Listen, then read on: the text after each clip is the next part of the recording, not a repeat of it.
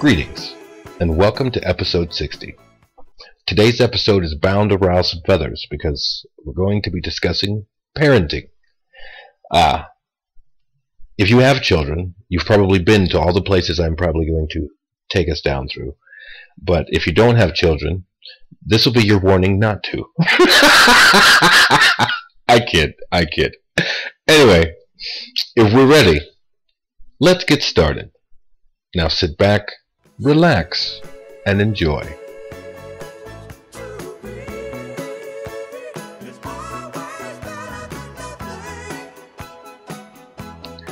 So, parenting.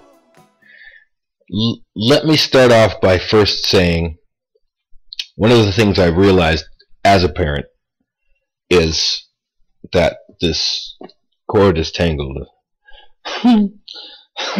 No, that's not what I first realized. What I first realized about being a parent is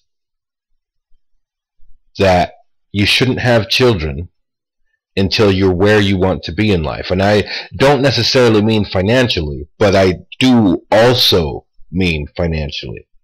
But what I do mean by that, the main point, is the person you want to be in your life, not some ego-driven material mass, but the real person you want to be in life, because that's the person they're going to see growing up.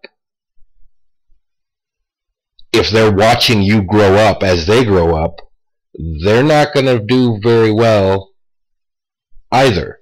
They're going to do as good as you did at that moment, and there's nothing you can do about it, because they will learn more from watching you than from what you have to say.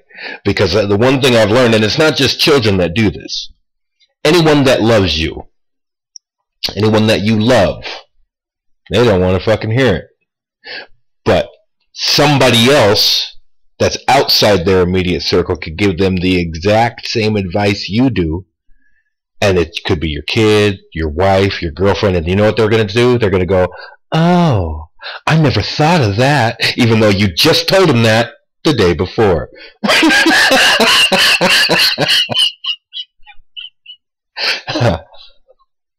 So, you have to be mindful of who you are more than what you're trying to teach, because they're going to learn more from what you do, the way you live. They're going to learn more from that than they ever will from you actually sitting them down and trying to teach them. Fact. Well, I can't say that. There are exceptions to every rule. I can say that this is true for all of my children. It was true for me growing up. There was a lot of things that I grew up with that I had to actually take great effort to avoid doing those things. And some things that I had to take great effort to do because they just weren't a part of my experience growing up. And also, I mean, it's not just, and bear in mind, it's not just you as if you're a single parent, if you're in a marriage or whatever relationship, bear in mind that this is only as it pertains to you. This is not how the other parent affects you, which affects the parenting style also. Because if the two parenting styles are in conflict, that's what the kid's going to see. Constant conflict. You have to come to the understanding that you have to compromise. You have to respect, even if you don't agree, you still have to respect the ideas of the other parent, unless excuse me, unless God forbid they're just really stupid ideas. I mean, and that happens sometimes. If they're just really stupid ideas, the only thing I've learned to get a parent off of the stupid idea bandwagon is to let them live out their little stupid idea, and then they'll say, "Oh, do you have any suggestions?" "Oh, as a matter of fact, I do."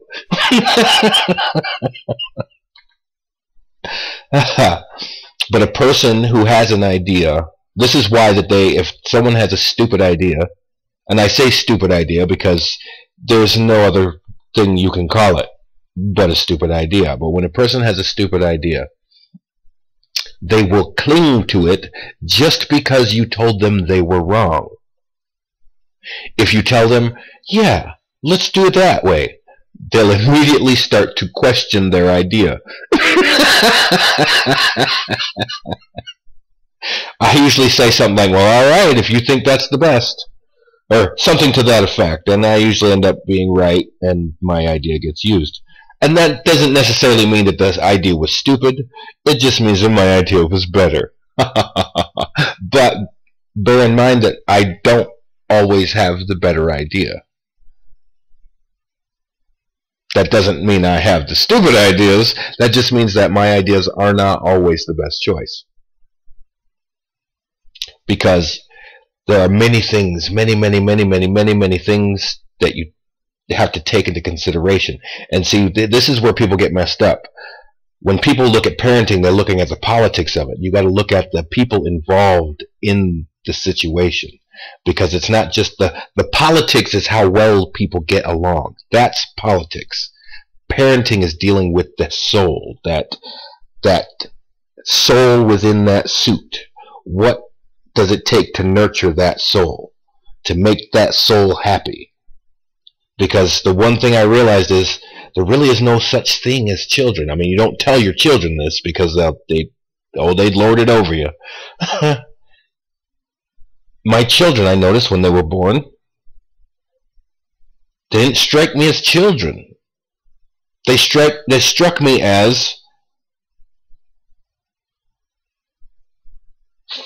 from a mental and emotional capacity, fully functioning adults that lacked motor skills and life experience. And it's easy to lose sight of that, because when I was teaching along those lines, when I was trying to raise my kids along those lines, which is damn near impossible when you have another parent to deal with who has their own ideas about parenting, when I was parenting along those lines, everything was going smoothly. The girls had respect. They had love, kindness. They had everything they wanted. But it only worked when I was able to do it.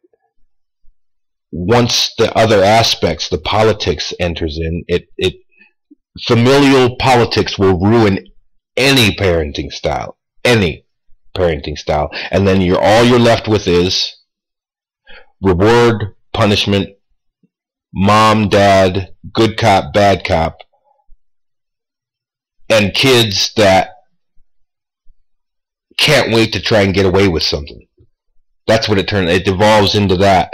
And all it takes is one non-participating parent. And what I mean by non-participating, all they're doing is they're going through and they're regurgitating what happened to them growing up, instead of actually being an active participant in the familial relationship. Because that's what it is. It's not just a family, it's a family relationship. These are the closest bonds you will have, are the ones in your roof. In your roof, under your roof.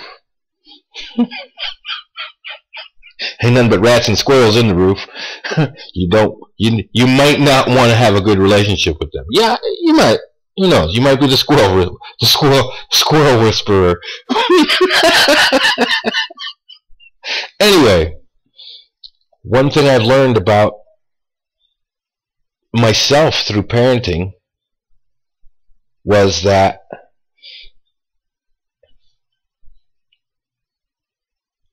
people, you hear it all the time. Oh, when you're ready, or I want to be ready. You will never be ready. Ever. Nothing prepares you for it. All the books written, all the people, blah, blah, blah, blah. And because if you'll notice, 95% of the parenting books out there were written by people that don't have kids. All the advice you get on the TV. Oh, yes, I'm a therapist. I got it out. You have kids? No, but I learned so much reading books. Books don't puke on you. Books don't pee on you. You will never change a shitty book diaper.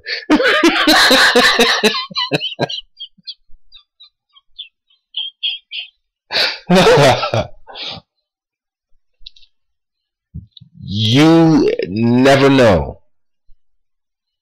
Why do you never know? Because each child is its own individual person with its own individual personality that hasn't really come into full force yet, but it's not a completely blank slate when it comes out at all. All it's missing is life experience. Those of us that are parents know this. It's a wonder. Don't tell me you never looked at your child and was just amazed that this is a thing. All it lacks is experience. What does experience teach you? What has it taught you this far? Timing, how to be tactful, how to choose your battles, right? The kid doesn't know that. Kids just, wow, I want what I want, and I'm going to get what I'm going to get, and if I'm not, I'm going to scream till your ears bleed.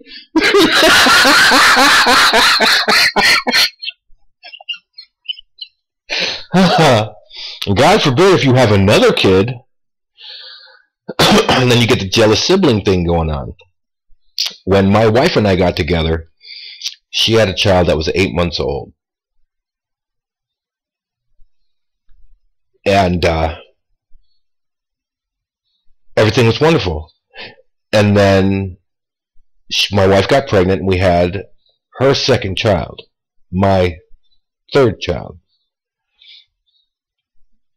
And the politics changed, because now we have to make up for the deficit in the attention that the one child was getting, because now there's another child getting attention. All the potty training that had been going on for the last 6 months to a year was completely undone because, well, she's wearing diapers, I want to wear diapers too. Yay.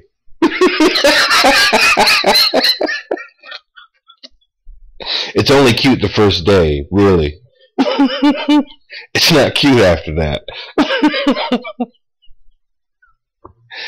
Oh. And we planned it that way too. Before the baby's born, we're going to have to get her potty trained. Yeah, let's get her potty trained, because then we won't have to change one diaper for one kid. No. Because the one kid saw that the other kid got to wear diapers, and the one kid wanted to wear diapers too. So we had 2 kids in diapers. Politics. And then you get things you never realize that children realize.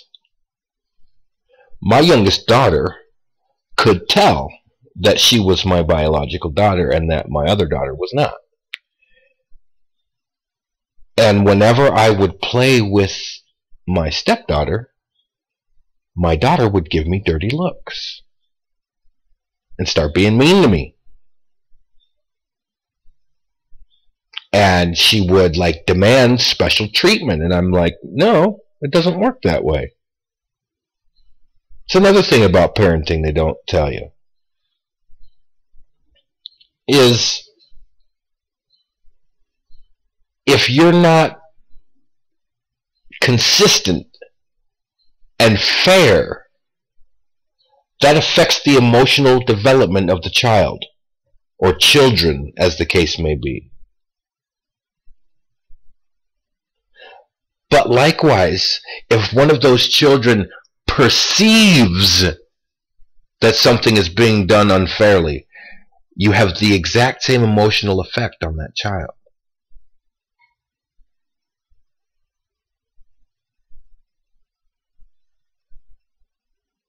So what the one child views as unfair is actually equal treatment, not one getting treated better than the other. But to the child, that's not fair. I'm your biological daughter. That aspect has always, since my daughter was born, has always been a factor in the relationship between me and her and her mother, her and her sister. It has always been a factor. That little girl will be 12 this year, and it is still a factor.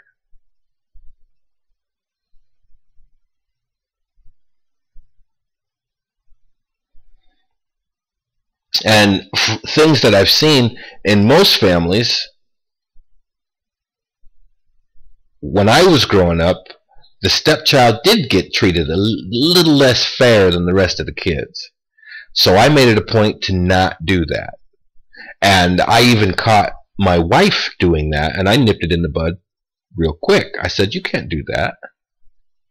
You can't just snub the one because this one's ours, and you don't, you don't really care for her dad, but you still care for her.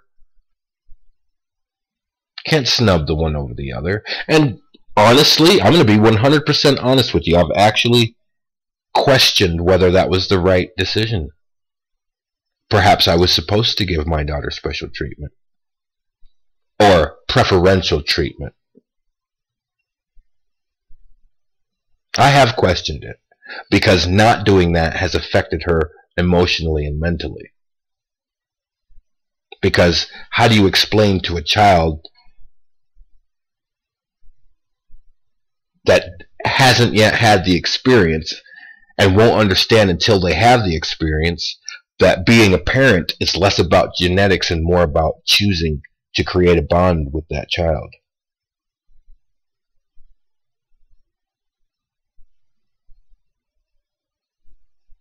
And you can poo-poo that, but my ex and my oldest daughter lived 5 houses down the street from me for 3 years. And my daughter only came to see me when she wanted money. Or when she wanted something.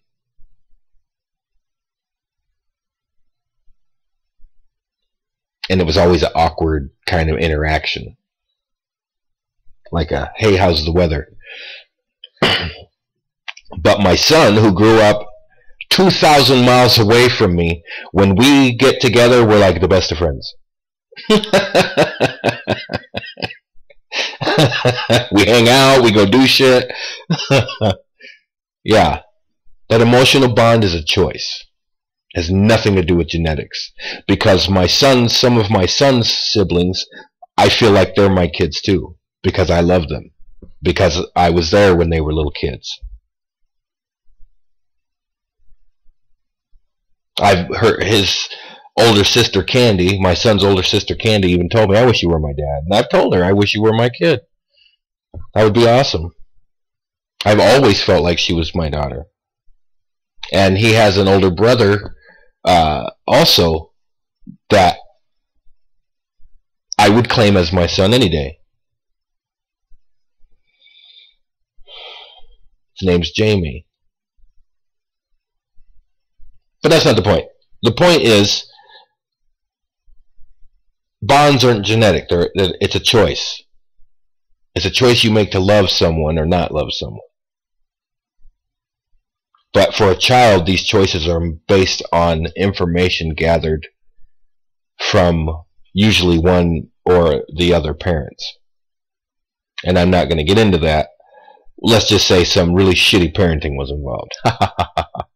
And see, you thought I was going to teach you how to be a parent. No, I'm trying to tell you, you're not alone in not being a perfect parent. None of us are perfect parents, nor will we be perfect parents.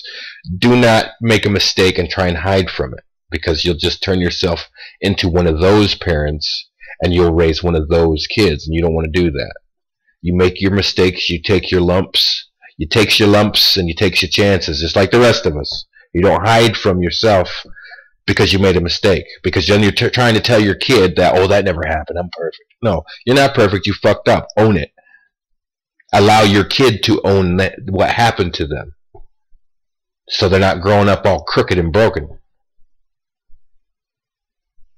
Because you know what the first thing that's going to happen is, you're going to make a mistake, whatever that mistake is, and you're going to fucking hide from it, which is going to tell the kid that, well, we got to pretend that that never happened. And then on top of that, you're going to use them as your emotional dumping ground to hide from that spot. So you're telling your kid, here, this is what happened, but it didn't happen. Hold on to that and never speak of it again. Huh?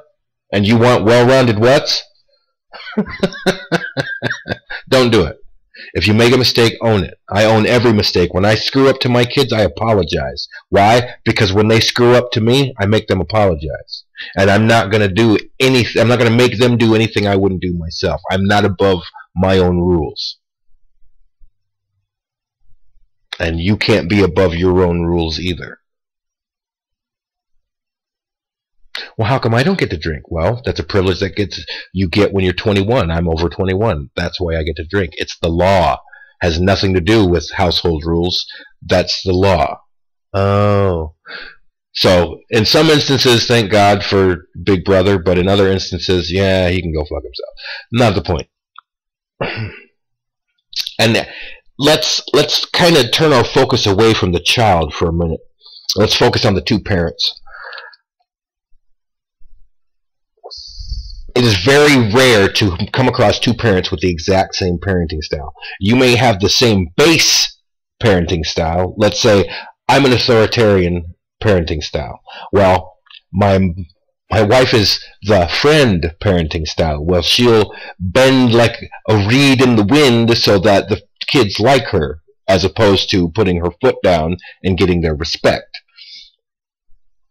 And so when the stuff hits the fan, so to speak, the kids never listen to her, and then I have to play the heavy. Good cop, the whole good cop, bad cop thing. And one day I finally told her, look, you need to start disciplining these kids, or I'm going to stop disciplining these kids. And then what are you going to do? You won't have me to fall back on. And that put her in the unique position to have to start putting her foot down. Which she does now. Not as often as I do, but I would say at least 50% more than she used to, which is a dramatic improvement on her part. Because I don't want to be the heavy, because when the dad's the heavy, the kid's whole life, dad is the last person they want to interact with when they get older. Because dad's the heavy. Yes, I am the primary lawgiver, but I don't want to be the primary punisher. Pardon me.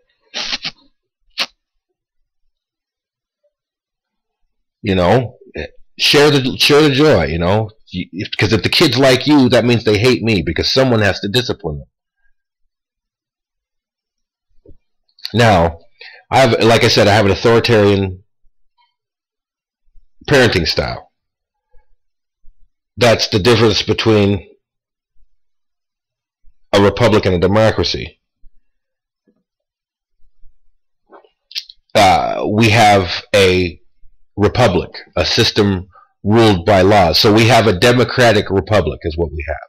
We have a system of laws governed by majority rule. And it works fine in the house because the kids can't like pay one of the adults off to get what they want. But let me tell you, if they could.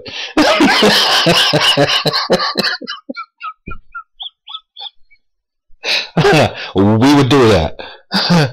Here's $5, Dad. Oh yeah. She ain't grounded.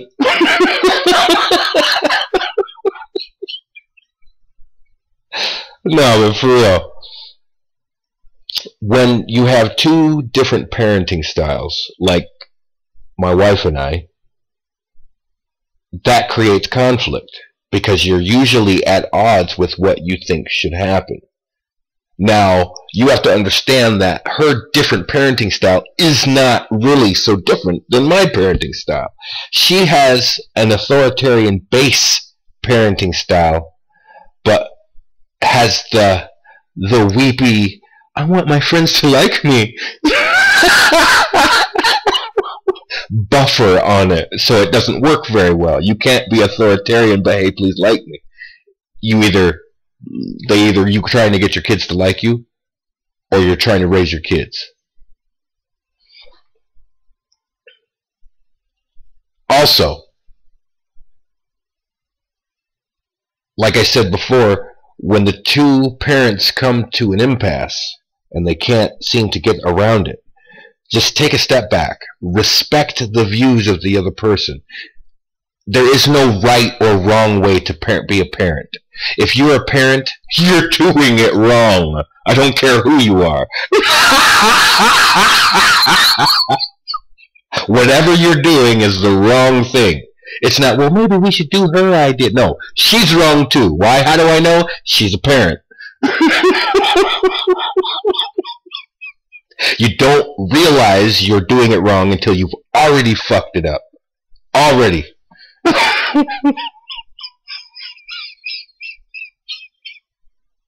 If you realize that you could have done things differently, congratulations, you're a bad parent. Relax. I'm not calling CPS. Relax. Let that wash over you for a minute. Yeah.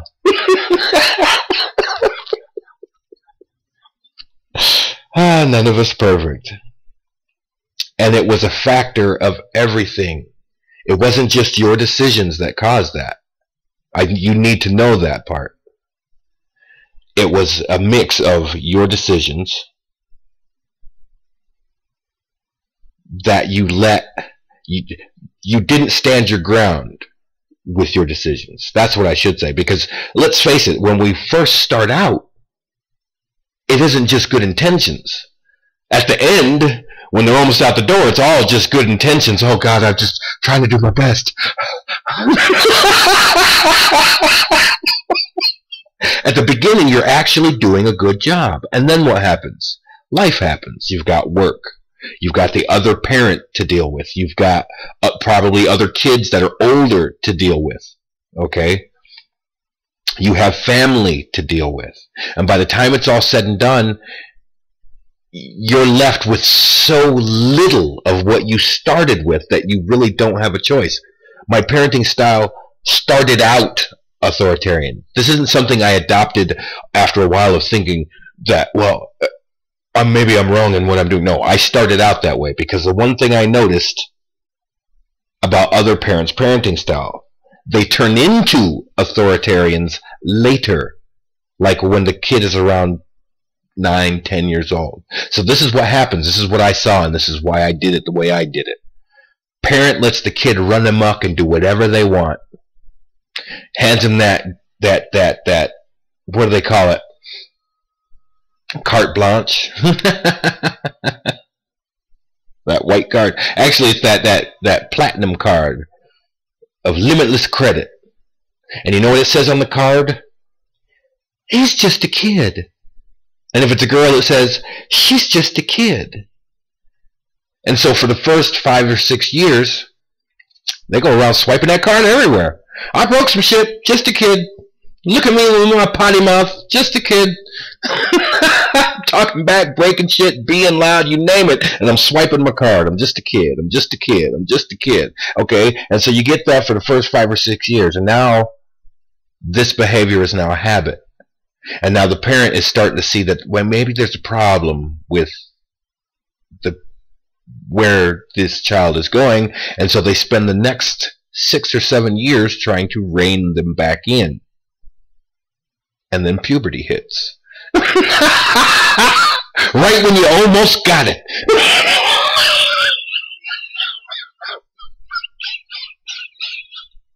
This is what I saw. And see, I didn't see that growing up. My parents put the smack down from day one. And kept the smack down up until the release for good behavior. And so I took the best of both worlds. Give the child just enough rope to hang himself. But don't cut them down until they realize that hanging themselves is a bad idea. And I used to hear this all the time. You're too hard on those kids. They're just kids. You're too hard on those kids. They're just kids. But now my kids aren't little assholes. Well, they just hit puberty. So their little asshole phase just started. This isn't something I had to rein in. It just started.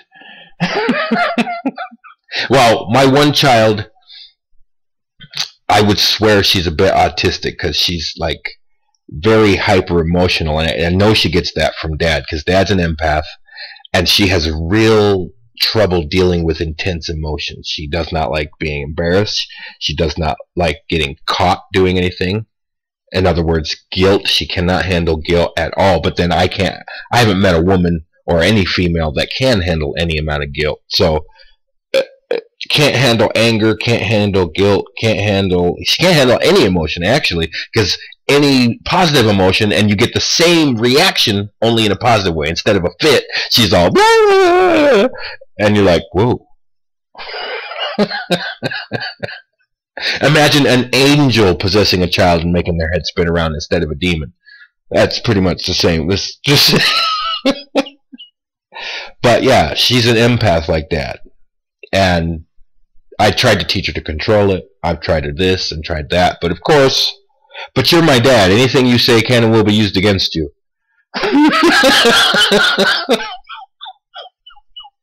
But when she gets older, when she becomes a teenager, maybe moves out, she's going to meet people that know how to do that, know how to control that. And they're going to teach it to her. And she's going to be like, oh yeah, nobody ever tried teaching me that before. Anyway, as long as she learns it, it doesn't matter who she learns it from, right? Right. But those same people that were poo-pooing my parenting style now applaud that parenting style because I didn't let them run amok and do whatever. Because that's not what you're supposed to do. Because behaviors become habits. They're no longer just doing it because it's their mood they're in. Now they're doing it because it's a habit, and now something in the environment has triggered it, instead of it actually being a genuine, just a flow of their life. So, parenting style matters. Don't put yourself in the position to have to switch up later. Because trying to rein it in, it'd be like getting a dog, not teaching it anything for the first 5 years, and then spending the next 5 to 6 years trying to teach it how to actually properly behave itself. See how well that works for you. If you don't have kids, you see how well that works for you. If you do have kids, you already know what I'm talking about. So what I did, instead of letting them run amok and then spending 6 years trying to chase them down and put a leash on them and then rein them back in, I put the clamps down on them the day they popped out. And then every year they get one link, one chain link. Clink, clink, clink, clink. And then when they turn 18, I'll release the chain.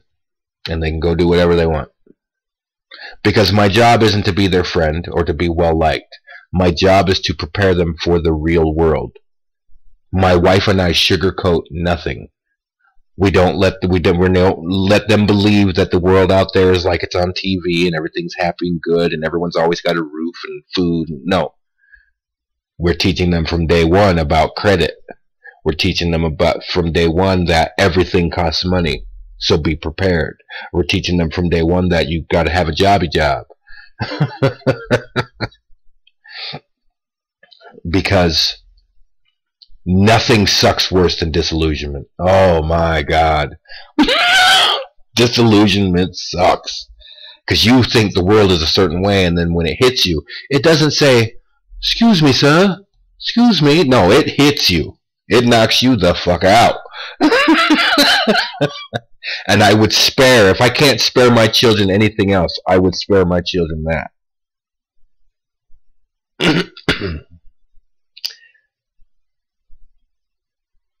My children are well-adjusted children. They're good kids. Just like with school, I don't demand good grades. I demand the best grades they can bring me. My only rule for school is do the work. And if you're going to do the work, do your best. If your best is C's, bring me C's. But do your best. Telling my children that completely alleviated them of their stress for school. They both made honor roll. My oldest that lives with me has made honor roll, principals list, and was accepted to the honor society. So I'm doing something right. That don't make me the perfect parent or even dad of the year, but I'm doing something right.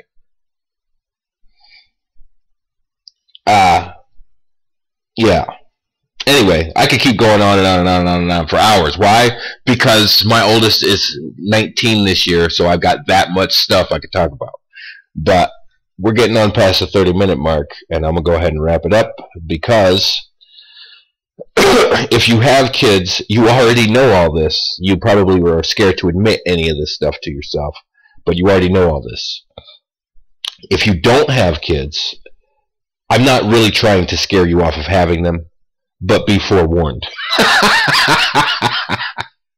Anyway, if you have enjoyed this video, please click the like button. You can favorite the video if you like. Please leave comments down below, because I like this to be a discussion. Because if you have kids, you probably have something to say about what I have had to say. Yeah. But if you would like to keep coming back and getting more information about this and a myriad of other things, then go ahead and click the subscribe button. But until next time, you hang in there.